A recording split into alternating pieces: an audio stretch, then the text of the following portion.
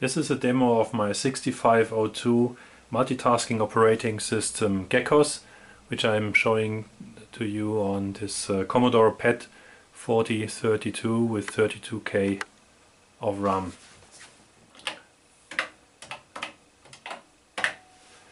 Having only 32K of RAM makes this more a proof of concept, as the helper programs and the shell leave only about 6K of RAM free in the operating system.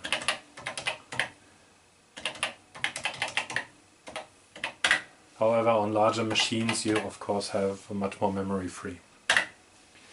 When the operating system runs, it starts three processes. One to start to use devices as disk files, and one to access files on the IEEE 488 attached disk drives, and the shell that I'm using here. So you can see the devices, or you can see the files on the disk drive.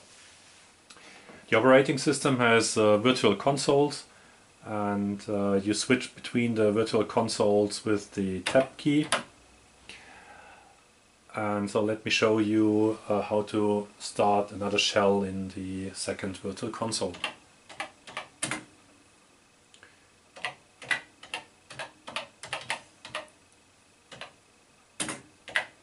As you can see, there is a basic kind of input-output redirection that allows you to use other devices as input, output and error channels, and the ampersand in the shell sends the process into the background.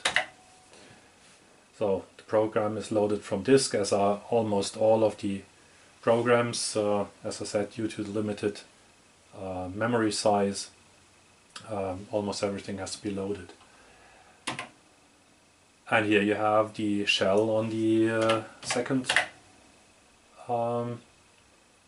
console. And you can have, there are only a few built-in commands like this one, so where you see print the working directory to see where you are, or change the working directory. And as you can see here, even the list command is being loaded from disk, which is okay in this case because IEEE 488 is much faster than the serial bus on the Commodore 64. And still this one is working.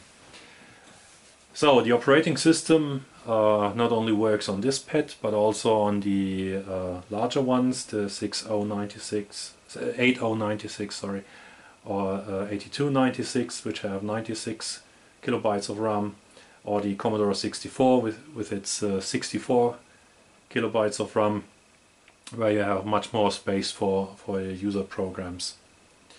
But you could also strip the operating system down.